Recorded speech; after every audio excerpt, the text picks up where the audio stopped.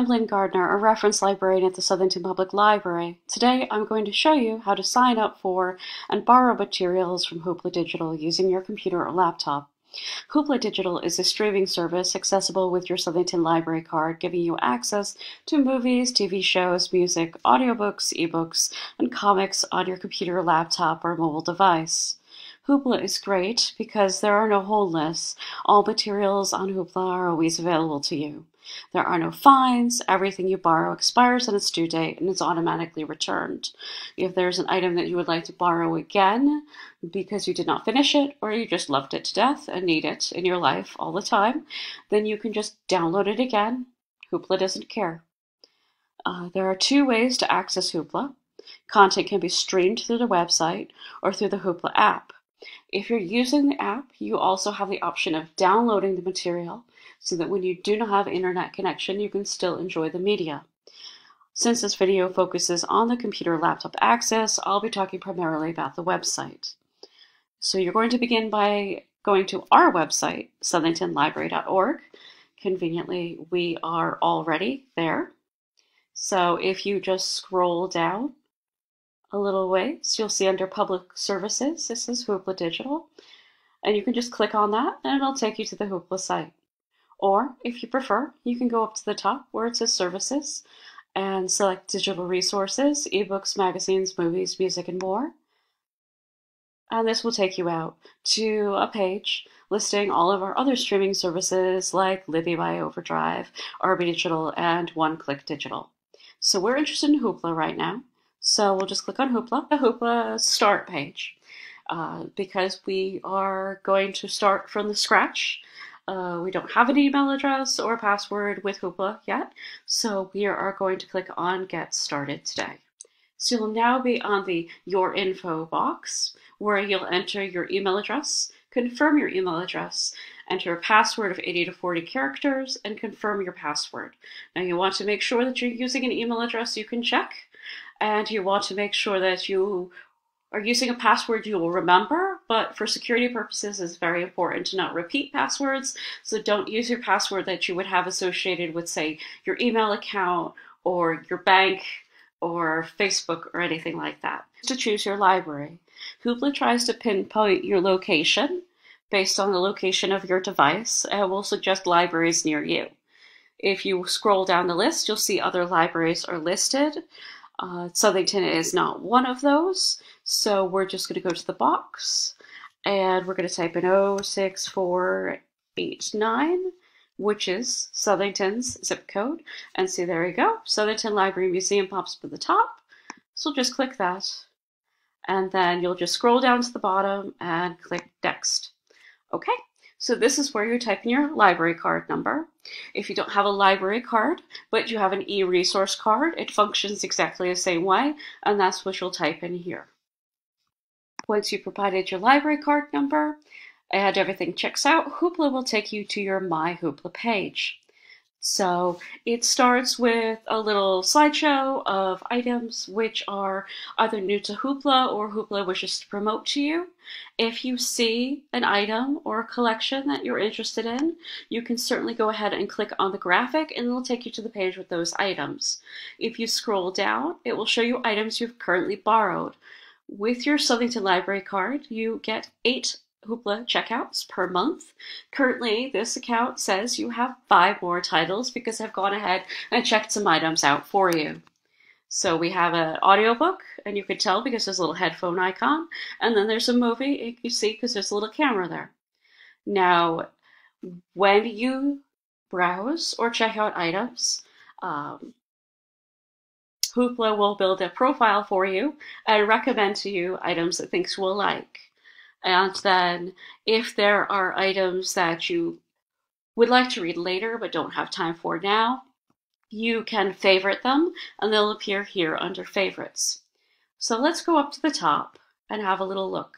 Okay, so My Hoopla is again this page, and it just lets you go to the different sections. Currently borrowed, your favorites, your history. Your history will be with items that you've already borrowed and returned. We'll get to that in a little bit. So you can browse by different formats: audiobooks, movies, music, comics, ebooks, and television.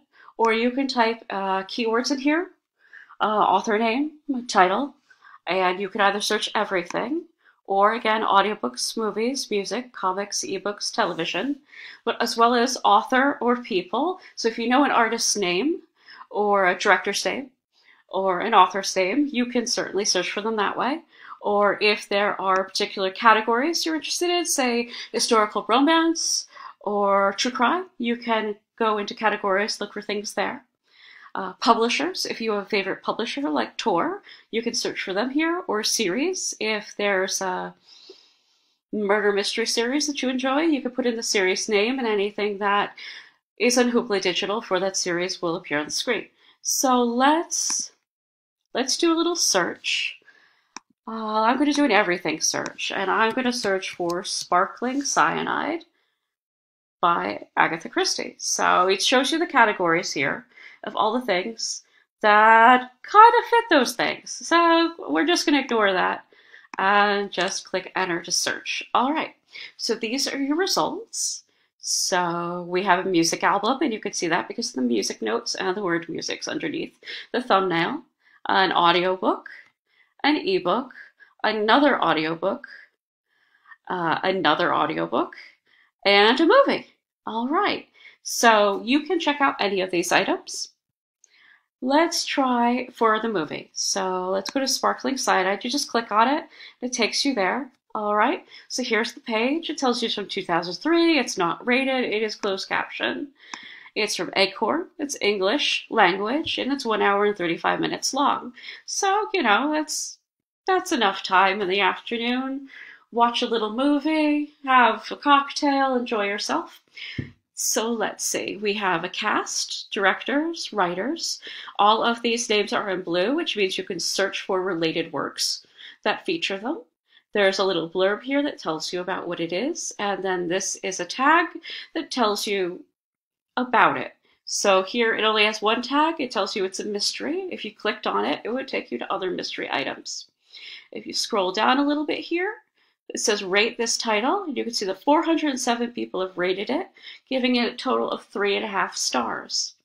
If you don't want to watch this now, you don't want to borrow it, you can click the little heart, turns pink, and means you favorite it. And if you go up to the top and go to My Hoopla and Favorites, it will show you under Favorites that Sparkling Cyanide is there. But we're going to keep scrolling right now. So you go to a little bit down, you see related titles.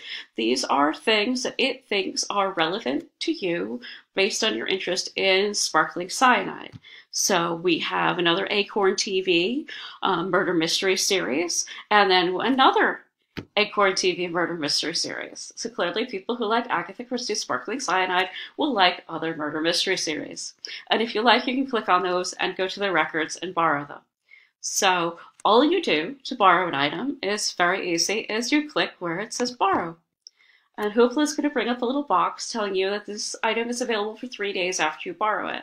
And this title is available for streaming and downloading using your mobile device.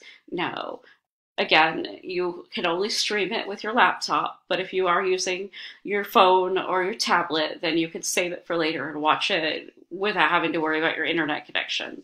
And then it asks if you're sure you want to borrow this title, and you can either click on the blue borrow title or the gray cancel if you've changed your mind. Now, you're going to say, well, why is this only available for 3 days? Movies are only available for 3 days. Books are available for 21, and music albums are available for 7. So if you click here, we're just going to say borrow title. All right.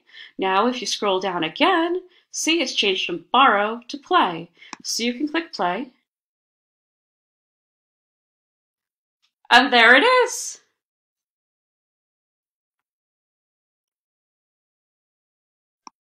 And it's as easy as that. Now say you were not actually interested in the movie. You would like to read the book first, because the book is probably better.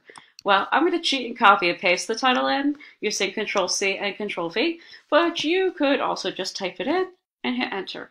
All right, so here we have the audiobook and another audiobook. So if you look, you'll see that this is actually a English Readers Abridged Edition.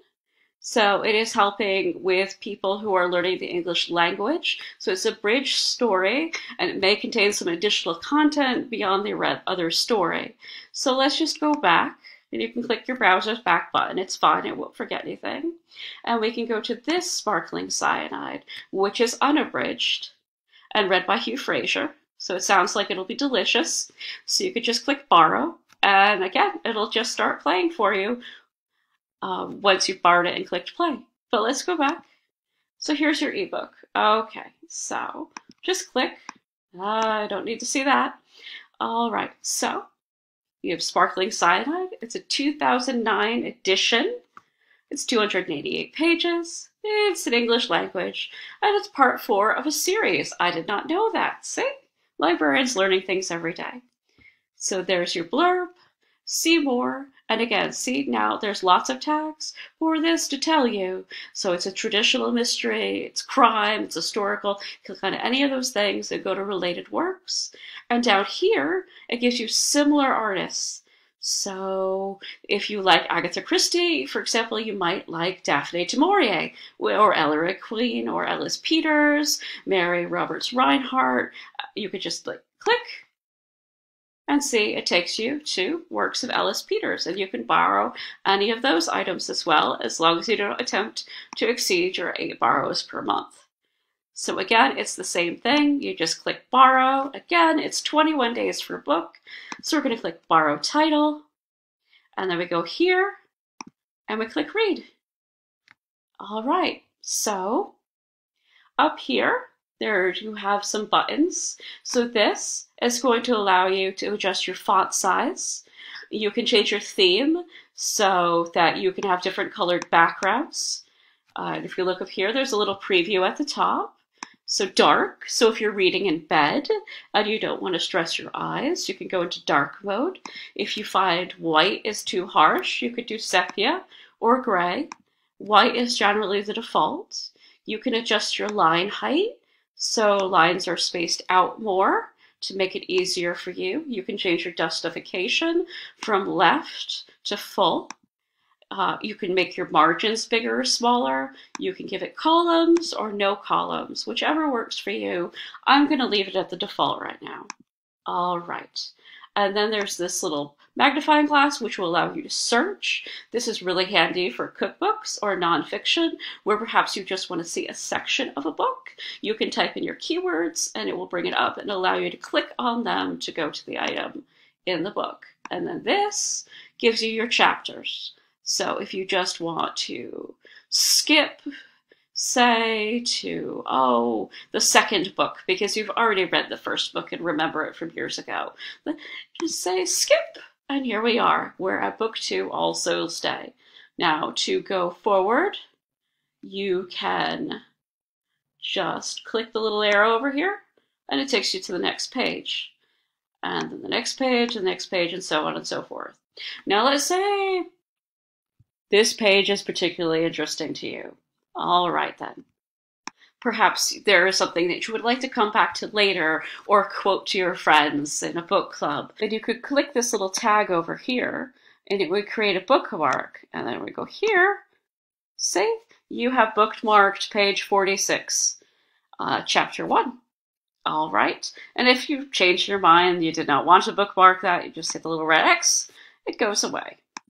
So when you don't want to be reading this book anymore, you can just click close, and it's still there. You've gone back to your My Hoopla page, and it shows you the items you've checked out. And see, there's Sparkling Cyanide, the book, and it shows you the little blue line that you've been reading it up to that point. And so you could just click on the arrow and start playing it or reading it again if you like, or you continue to search for items and check out 3 more items, as the case may be. Now, let's see. We have not discussed settings, which might be useful. So this little gear here brings you to your settings. So these are the defaults it gives you. You don't really have any option about that. They just come this way, but you can change them from how they're set. initially. So if you don't want to receive emails from Hoopla, you would toggle it to no, which means you won't get reminders saying that you have checkouts available at the end of the month, or that it's a new month and you have 8 checkouts available, or that an item that you're interested in has relevant materials added to the collection and perhaps you'd like to check those out. There's a kids mode, which is automatically off, but you can turn on. It's particularly useful if you're sharing your device with family members, particularly younger ones, and you do not want them necessarily to see some of the materials. You want them to see only their materials appropriate for their age group. Then you would click on kids mode, turn it on, and then it would only show them children's materials. And it keeps track of your borrowing history for you. So if you want to see items that you've returned, or yes, returned, that's the only option really, you can leave it on show, and then you'll be able to find it later. If you don't want to know about your borrowing history, I mean, Hoopla will know about it regardless, but if you don't want to see it, you can just click on hide. All right, and then if you go to the top again here, this is your library. Southington Library will always be your library for as long as you live in Southington.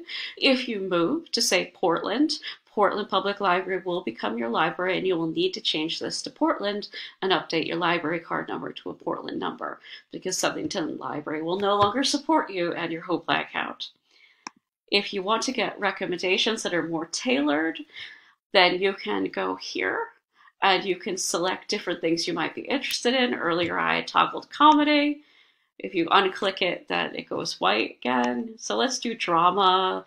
And we've got drama there as well. Science fiction and fantasy. You could do music, spoken word and jazz. Sure. Let's create a very strange profile for Hoopla.